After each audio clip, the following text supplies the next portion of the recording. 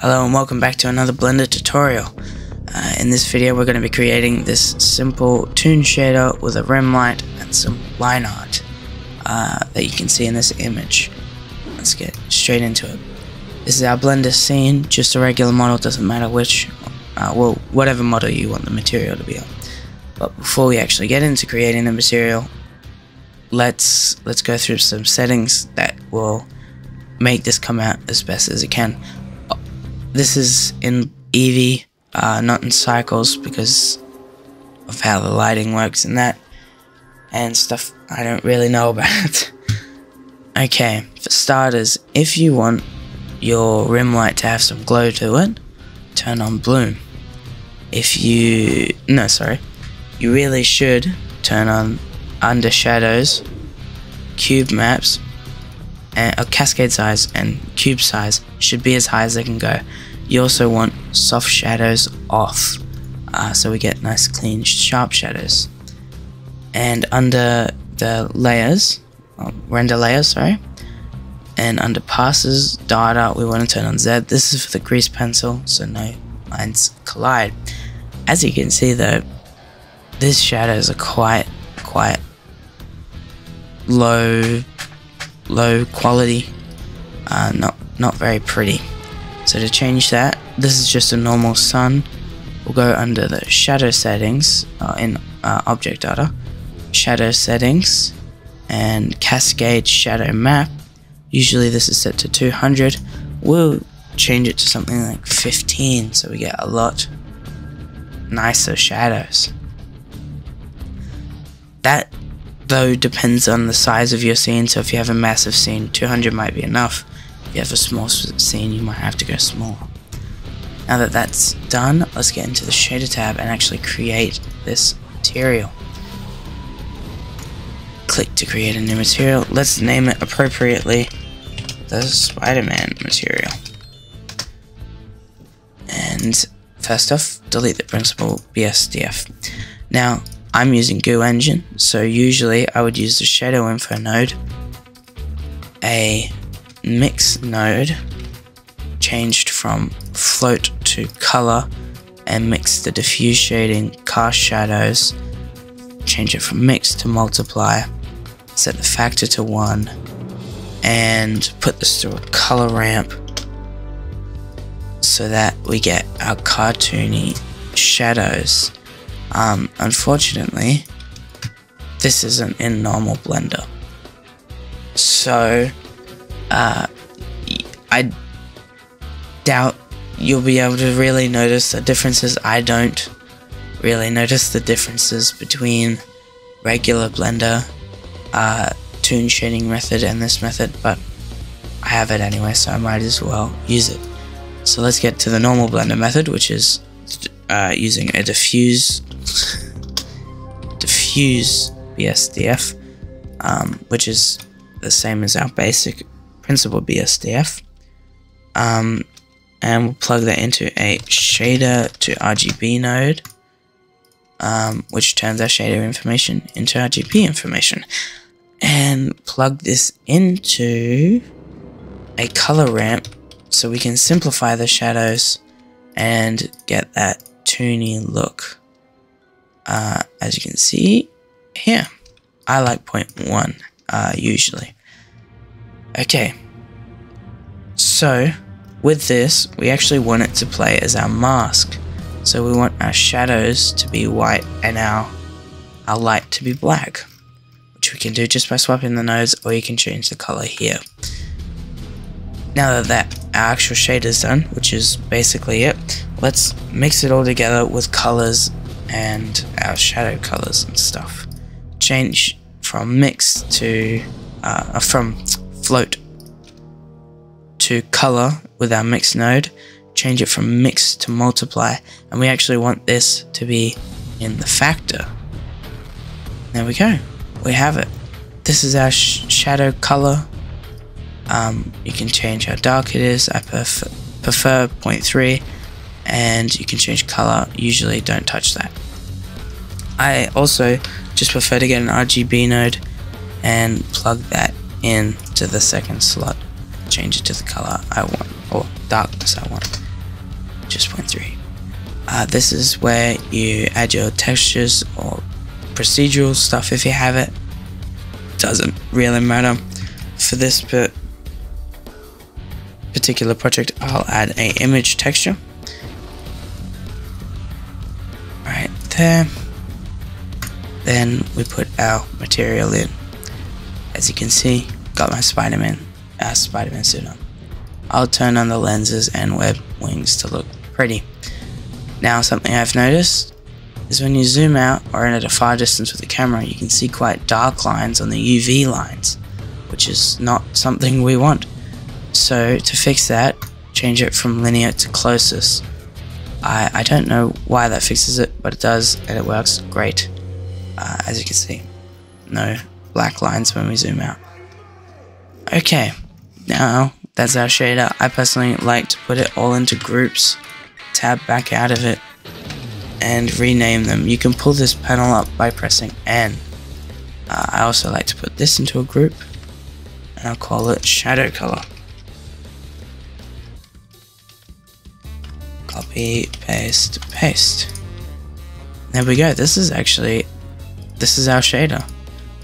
Pretty simple stuff.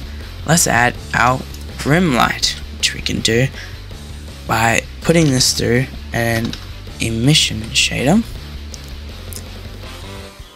and shifting, changing the strength to 2. This is our rim light. Control Shift right click to mix these two nodes, and as you can see, it's plain white. Let's fix that. So to fix it, first of all, just add an empty. I've already got an empty in the right spot, yeah, you'll see what it does in a second. So let's get a texture coordinate node, and you should name your empty rim light empty or something to do with the rim light so your scene's organized. Let's also add a geometry node. Oops. Mix these two together with a vector math node. Change it from add to dot product. Let's grab the object from texture coordinates and the normal from geometry. Control Shift right click. As you can see, we've got our highlights. Now, if you want to place the empty where the light actually comes from, put an invert node here, so it basically acts as a little spot light. I'm fine with it being inverted because it's already set up to be in the right spot. Now, as you can see, it might look a little goofy if we have a gradient there. If that's what you want, stop here. I personally prefer to have a sharp highlight. So let's add a color ramp, just like we did with the shader. Let's change it from linear to constant and put this one to 0.1. You don't actually have to swap the colors, or instead of an invert node, you could swap the colors, I guess. Okay. Now that that's done, we'll put it into a group and call it rim lighting. Copy, paste, paste. And there we go. This is the shader. Pretty simple, pretty clean, pretty efficient. I haven't noticed any performance problems with it when trying to animate. Okay, now let's add our line art, which is actually very easy to do. Unfortunately, it only works from the camera, but you could search up how to do an outline on YouTube and you'll get a tutorial, or Blender, search Blender, YouTube. You'll get a tutorial on how to do an inverted hull method that uses the solidify modifier, but I personally think usually this looks better. So Shift A, grease pencil, blank. Let's go to the modifier tab and add a line art modifier. Go to your selected, like the collection that has your model, and when you create a grease pencil object, it creates a layer and material for you. As you can see, it's already starting to get together. Obviously, this is way too thick, so we'll set it to 1. It's personally, we'll do 2 actually. Yeah, there we go. You can change the edge type settings to get it to perfectly how you want. Just for this, I'll change the geometry processing to crease on smooth, so where you can see I've creased it to define his pecs and abs, there's actually now lines there. I also like to add a nice thick outline to our line art, so that it's just a little more unique. You can press the drop down here, or you can just hit Shift D. And we'll also rename it so it's organized to outline. Pretty easy to do the outline. Basically, just turn off everything in these 2 settings except for contour. Change it from contour to silhouette. And can't actually see the results yet. There we go. Change the thickness up to whatever size you want. I think I might knock them both back down a size. No, that's fine. We'll keep it at that. And if it's too big for you, even at the smaller sizes, go down to the object data, scroll down to strokes and thickness scale. Here we go.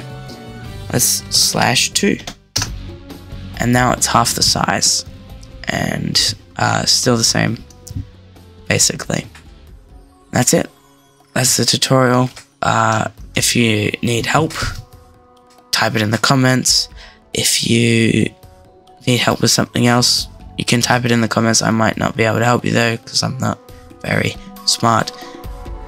But if you want actual help, go to the Blender subreddit. It has a lot of people there who are willing to help.